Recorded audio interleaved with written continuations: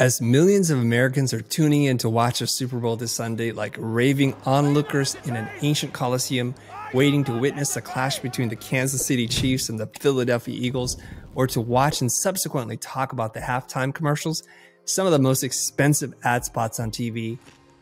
Yo, these are the bomb! I can't help but to think about how the Super Bowl is the biggest spotlight for artist exploitation.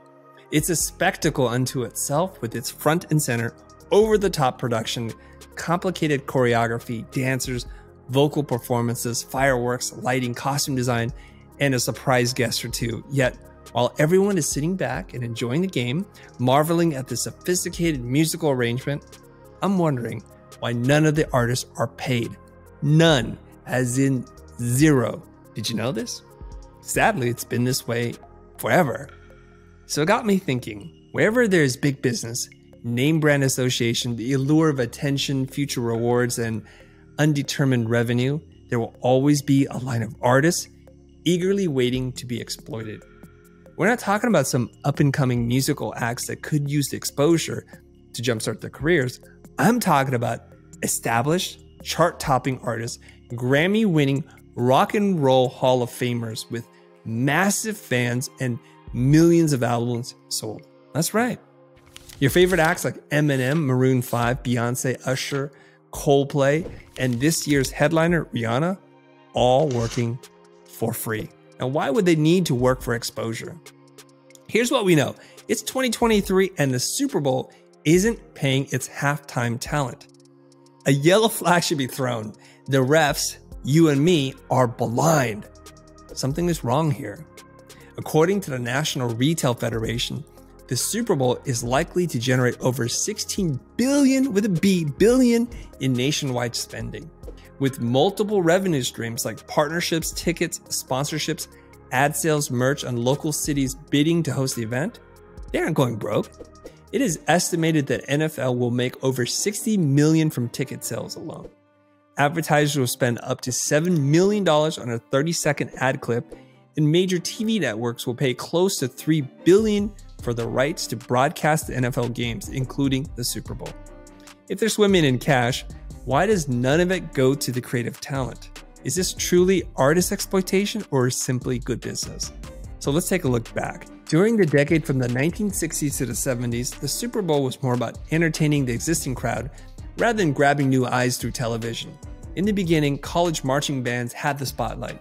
The first Super Bowl, held January 15, 1967, the Green Bay Packers against the Kansas City Chiefs celebrated halftime with the Grambling State University Tiger Marching Band, followed the next year by 7 Miami area high school bands. What started with humble beginnings soon became a stage for celebrities and well-known talent. By 1972, the halftime show featured American actress Carol Channing and the Queen of Jazz, Ella Fitzgerald. But by the 90s, the halftime show was starting to lose viewership.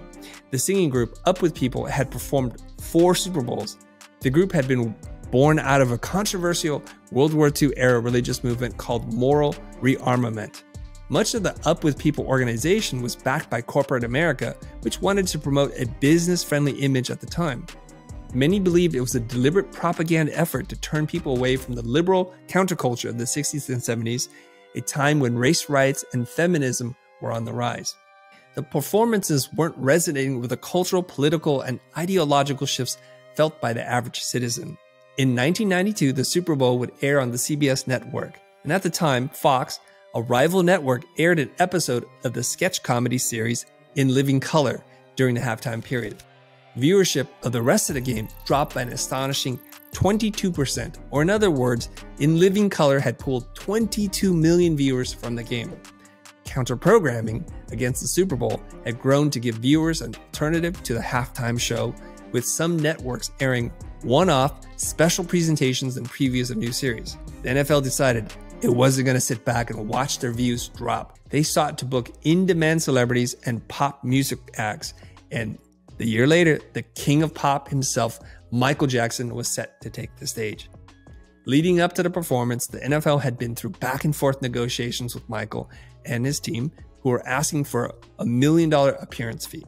Although the amount was denied, the NFL and Frito-Lay did agree to make a base donation of $100,000 to Michael's charity, the Heal the World Foundation. They also agreed to give commercial time during the game to the foundation's Heal LA campaign, which sought to help LA youth by providing drug education, healthcare, and mentorship.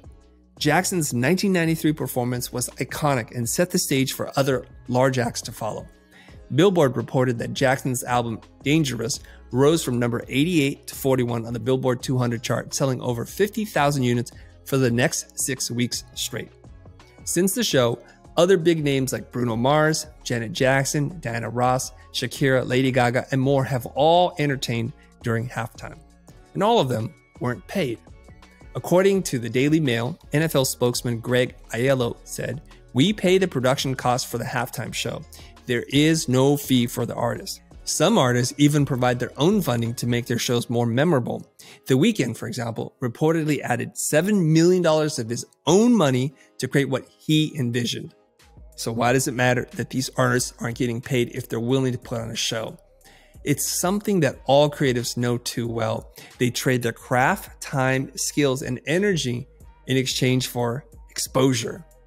And if these major artists are willing to work for free, it gives the NFL an excuse to not pay other creatives working to make their show special. For example, even some dancers go unpaid as the NFL recruits them as volunteers. Taja O'Reilly, dancer and athlete, spoke up after her experience during the 2022 Super Bowl. Riley shared with Dance Magazine that there were 8 mandatory rehearsals, 1 non-disclosure agreement, and 0 pay. Instead, dancers would spend hours upon hours perfecting their moves in exchange for the exposure opportunity of a lifetime. In other words, they get to put the word Super Bowl on their resume. Is it a smart business decision for the NFL to not pay creatives? Of course.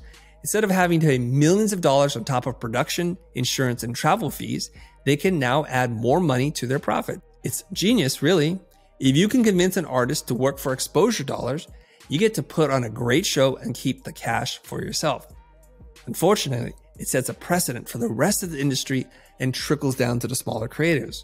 There are no guarantees when working for exposure, although it is reported that music streaming after the 15-minute show increases, such as Shakira's Spotify streams after a performance increasing by 230% and J-Lo's by 335%, nothing is truly guaranteed. An artist could give a lackluster performance, reach the wrong audience, or simply have an off night. Artists are essentially gambling their time in hopes of a return. Not to mention, creators spend a huge amount of time and money to master the craft. There could also be a fear of missing out, FOMO. If an artist says no to performing at the Super Bowl, it's likely that another artist will say yes. There will always be someone willing to do it for less, but it doesn't always mean that's the right thing to do. Plus, if the halftime show is only open to artists who can afford to work for free, which often comes from a place of privilege, seeing as most have already made a sizable income from their work, that means the show will only ever be influenced by people who can afford to make that decision. It takes away the likelihood of giving opportunities to up-and-coming artists or bands, limiting the audience's chances of hearing something fresh and new. It even got so bad that the NFL tried an idea to get artists to pay to be able to perform. So not only were they not getting paid, now they're actually paying for the privilege of exposure. That sounds pretty crazy to me. What can creators learn from this? Well, as frustrating as it is, it's a lesson to other creators. Businesses will almost always try to get the best deal for themselves. Your only power is to withhold your services from businesses by saying no. And like Michael Jackson, if you're the greatest of all time, you'll get paid eventually.